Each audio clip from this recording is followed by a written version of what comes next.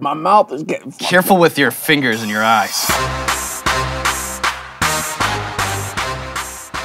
Hey, what's going on, everybody? For First We Feast, I'm Sean Evans, and you're watching Hot Ones, the show with hot questions and even hotter wings. And today I'm joined by actor, director, Gary Dell'Abate's nemesis, Michael Rapaport in the building. How you doing, man? I'm good. I'm glad to be here. We have 10 wings. They get crazy hot. I have 10 questions for you.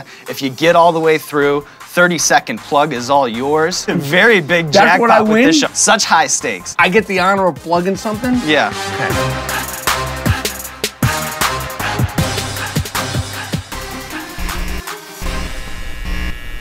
You ready? First wing, sriracha. So I have the first wing. Yep. Cool. Nothing. I eat these all day. I'm a big fan of Snoop's GGN show, and one of my favorite episodes ever was the one that you were on, and it featured this crazy story about you seeing the meeting between Tupac and Snoop for the first time. Yeah. Snoop had literally just come out. This was right after Deep Cover, before his record came out. Tupac rolled Snoop Dogg his first blunt moments after that, which I think should be some sort of national holiday. It should definitely be first day, front page first news. time Snoop Dogg smoked a blunt. That's like a pivotal moment in time. There's a photo moments after. John Singleton, Ice Cube, and Tupac, and I was like, because I knew, you knew it was something special. All right, number 2, Tapatio. If that was nothing, this is gonna be another nothing. Easy. It's like Snickers to me. What's your question? When the Knicks drafted Kristaps Porzingis, like many Knicks fans, you buried him. I knew nothing about him. You got on the Dan Patrick show and you buried him again. Buried him twice. Are you like the rest of these coward Knicks fans who are now dropping to their knees and kissing the ring on I'm not Porzingis? kissing no ring. He averages 14 points a game. But, not that I was right, I didn't know who he was. It was a visceral, emotional reaction, unlike this hot sauce doing nothing to me. Good God. I saw him at a Knicks game. We made eye contact. He saw me, I saw him. We saluted each other, and he went about his way. Mutual respect. This one is El Yucateco Caribbean Habanero. Should be no problem for you. You directed a great documentary, Tribe Called Quest, Beats, Rhymes, and Life, and I'd be remiss if I didn't ask you, with all the time you spent with Phife, Dawg, what's your lasting memory? What'd you take know who away? would love this? Who would have loved doing this? Who? Phife Dawg. He would have loved, he would have been great with this. I never saw him not light up or appreciate when someone approached him about being Phife from A Tribe Called Quest. Always was like, peace, fam, what's up, fam? Love. He every single time when he was tired, going through hell, always like, when you think of like the best of New York, Phife Dawg. So. Well said. Pain is Good, Screaming Child. It's called Pain is Good? Pain is Good. And we're only at number 4? Number 4. Damn. How you feeling? This is nothing to me. Okay, all right. I feed these to babies. Babies spit this out. I want man food. You've been in a bunch of rap music videos, Jay-Z, Ludacris, Talib Kweli. When I did the Jay-Z video, You Belong to the City, unfortunately, it was probably the first Jay-Z song and the only Jay-Z song in the last 20 years that wasn't a big hit. But before Ben Stiller and before the Bandwagoners, and I love Ben Stiller and every single other fucking actor, I was in the videos. I was fucking with Jay-Z then, Bruno, and now everybody's in videos and blah, blah, blah. So I'll say that. I'm proud of that. Kweli, same thing, where and when. Most of the time, for instance, Complex had asked me to do this, I say... Where and when? I'm that kind of guy. Love it. If I was a girl, you'd consider me easy. Are you ready to move on? Yeah. Nothing. Many spikes. Nothing. Many spikes. This guy here, nothing. Soft. Who is this guy? Micro Batch? All right, this is exciting because this is actually our hot sauce, the Hot Ones hot sauce. It's made by our friends Homeboys Hot Sauces out of Phoenix. Homeboys Hot Sauce. Homeboys Hot Sauce. It's distributed by Heatnist. You can buy it online. Very big day for Hot Ones because now we have our own hot sauce. Whoa. You're giving these guys more of a plug than I may or may not get. This is our show. But if I don't make it through this, then the fucking hot sauce gets a plug, and I'm sitting here with my dick in my hand and a napkin in my mouth. Well, you're cruising through the wings, man. It looks like you're not gonna have a problem anyways. Your resume is so vast, you probably have over 100 acting credits over the last 15 years. What's the most bizarre role you think you've ever turned down? Not even a handful. There's 1 or 2 things that I turned down, but I would never say that because it would discredit the people that did it. and I don't think that that's classy. And I'm known for being a classy guy. Oh yeah, through and through. You know what I mean? I mean, like when you say Michael Rapaport, class. It's like elegance, usually the sophistication. Talk about the looks. Second, 99.9% of the time you can tell right away if it's gonna be good, bad, or garbage. Literally, you walk onto a set. You know right away? Right away. You could tell how people are speaking to each other. The bigger movies are the ones where I've had that feeling immediately. Call my agent like, what the fuck is, you just got there. I go, this is a fucking mess.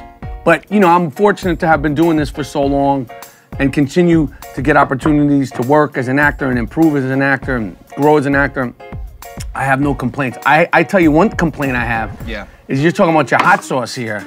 Here's the deal. And if you go, I was gonna ask you about this. I rinse my mouth with this.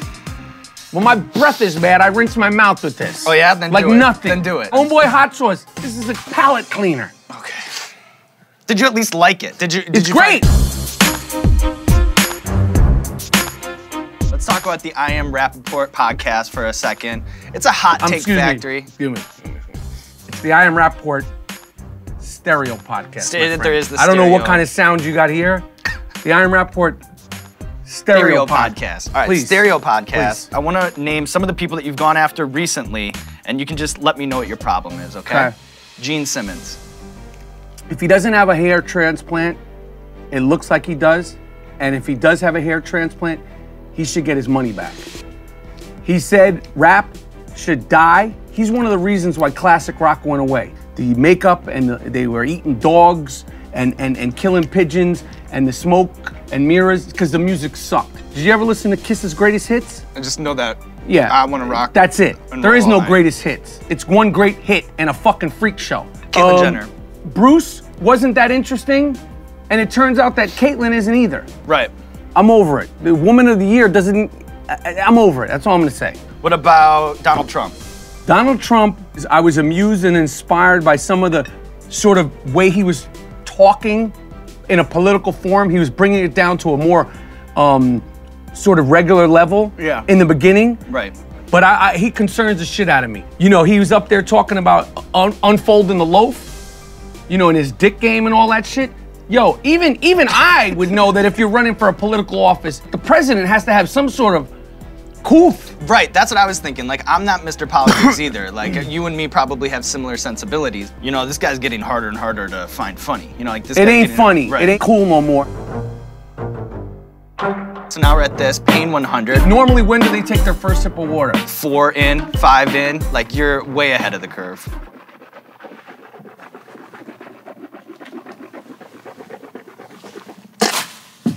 Savage. You've been able to get work consistently in this industry over the course of 3 decades. I see you palling around with some serious power brokers, buddies with Bieber, but then you get on this podcast and you'll just tee off on people like we do on this floor. And it's interesting because there seems to be a lot of politicking in the entertainment industry, but somehow you get away with it. Hey, it is what it is, you know, I mean, it's a comedic podcast. I don't think we ever make it personal. I think we keep it in a public sort of persona, public thing, all things that are sort of, it's like, we're not doing anything original. You notice my lips are I don't think my lips are working now. Well, I'll hang. Go ahead, man. Can I eat the pain? Yeah. I already did. How is it? It's not good. In the front 9 of this challenge, you were very chirpy, and now I see that it's leveled off a little bit. I can't feel my lips. So that's what I'm telling you.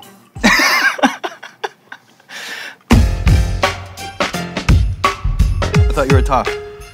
Joey Fatone from NSYNC came in here last night and was sweating a lot less than you. Well, that's great. That I'm the follow-up guest to Joey Fatone. Fuck my life. All right, Thanks for telling me that. I know that you're a big Real Housewives fan. Yes. Atlanta's your favorite, right? Or do you like the other ones? Atlanta and New York. And you've known Dame Dash since you were a little kid. What do you think of the news that I read yesterday that they're thinking about replacing Kim Fields with Stacey Dash on Real Housewives of Atlanta? Are they really? Yeah, what do you think of that move? I don't like that. Why not? I think the thing that's fascinating and good about it is you don't know these people to begin with. And obviously, yo, man. That's my answer. That's my short answer, yo. Can you cue music? Tupac hit him up. That's the theme song for this. Hit him up. What's this shit? Mad Dawg 357. Why would you want to eat this? Somehow it got into my nose, man. Yeah, it gets all over. You know, I got a deviated septum. I do. And a lot of excuses. A lot of excuses.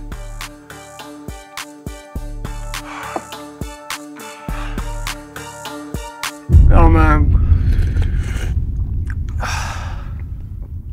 I'm not fucking with you now, man. You're in Woody Allen's new Amazon series.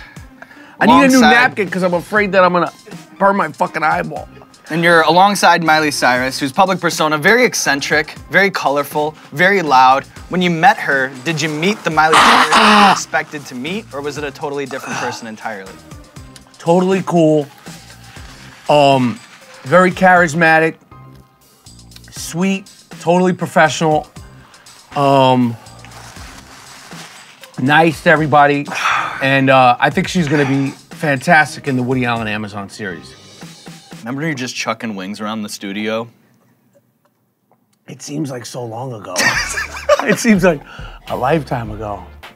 I wanted to talk about reality shows with you. You wanna keep talking about reality shows? I can't talk about shit. Do you fuck with Vanderpump Rules? Fuck with Vanderpump Rules, Real Housewives of Beverly Hills, Loving Hip Hop Atlanta, Loving Hip Hop New York. Well, I'm gonna do my top 5. If I was gonna do top 5 dead or alive. Give it to me. Nene's the center. Nene Leakes. My point guard is Bethany. My shooting guard is the Puerto Rican princess. Sister Patterson. Number 4. And I'm gonna go with Portia. Portia from Real Housewives of Atlanta. To fill And my out. coach, Coach. Stevie J. Stevie J, that's a good coach. He's fucking great.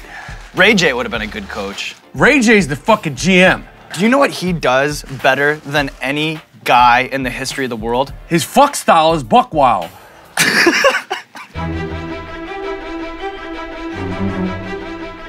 I can't see. Like it's like smoky. This is where heroes are made, you know? Why am I doing this? Why am I here? Things are good. They're good. You were having a good morning. Like, no, you didn't my need to life fuck and my it up. world. What am I? You didn't need to fuck it up. What the fuck am I doing here? You're such an NBA fan. I gotta drop some names on you so I can get some snap judgments off you from those, okay? Okay, but I want it to be coincide. Ask the question, I'll take the bite, because I don't want to fuck around. So that's what we're doing. Let's Snap fuck my head in a judgment. fucking toilet. LeBron James. Unfollowing the Cavs on Twitter and Instagram. Why? Why would he do that? Why? Do you follow Complex Media? Yes. Okay. If you unfollow Complex Media, It would be a thing. okay. A big thing. Probably bigger than the LeBron James thing. Yeah, way bigger. When that little reporter meekly asked him about not following the Cavaliers, he acted like he shouldn't be asking him that question. I didn't like how that reporter was like, excuse me, I'm sorry that I have to ask you this. I was like, dude, just ask the question, handjob. what the fuck? And then the other thing about that is LeBron, answer that fucking question. Answer the question. You didn't follow him. You know everybody's watching you. Steph Curry. He's the best. He's so good, so unique. And last one, because I have to ask you, Carmelo. I feel bad for Carmelo at this point. I say they should cut him and let him go where he should go. He deserves better than he stayed. You can stop eating whatever you want. You don't have to. Eat that shit. Well, you made it to the top of the mountain. It was a hot take factory, just as I hoped it would be. The sauces kind of kicked your ass at the end, but you made it all the way through, and that's gotta count for something. 30 seconds, let the people know. I'm not letting them know anything. I let them, you asked me about everything. I've shamed myself, my family, and people that call me friends doing this shit. Have you actually got to the point where someone plugs something after this? Yeah, Yo, my usually record's people, coming out. Yeah, exactly. Like, they don't get all the way through just to like... I do it for the love of the sport. I'm Rapaport Stereo Podcast, Amazon series, Woody Allen's new Amazon series. And then if you need him for a rap music video, just call him and he's there. If it's good. Gotta be good. I'm not gonna just do any rap video.